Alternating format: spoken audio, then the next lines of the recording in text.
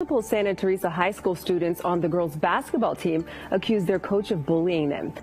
Some players say the mental abuse their head coach inflicts on them inside this high school has caused half the players to not want to come back next year. They say it's if all of behavioral science says that people perform better in a safe and supportive environment, why are we yelling at kids? Anti-science. The vast majority of coaches have a good, well-intentioned heart, love the sport, love kids. They enjoy being out there, and it's not what we're talking about. And what I'm referring to is mostly verbal abuse. Coaches berating players, or talking down to players, or asking a player to play longer if they might be injured. So we have a bill. It's called the Act to remodel public school athletics through social-emotional learning.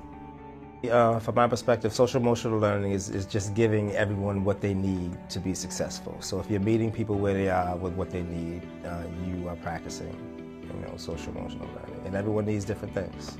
Social-emotional learning typically makes your own valued outcomes better.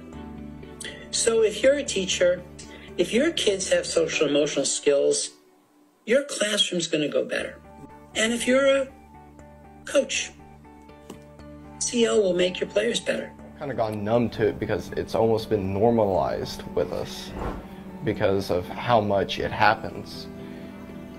And the verbal abuse, like constant cussing, being called names, saying that we're going to be useless pieces of that will never do anything in life, all the time.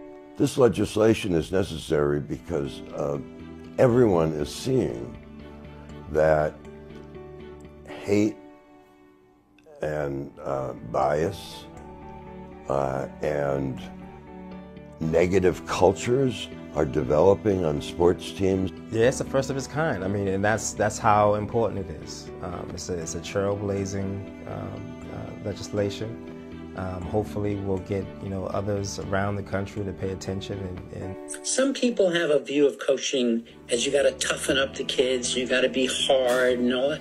But that's an outmoded and old-fashioned view of coaching, especially youth sports. And that's why I think the bill is so important. The bill is taking the best of what we know and making sure that it's getting everywhere. We're offering this because it's a good idea.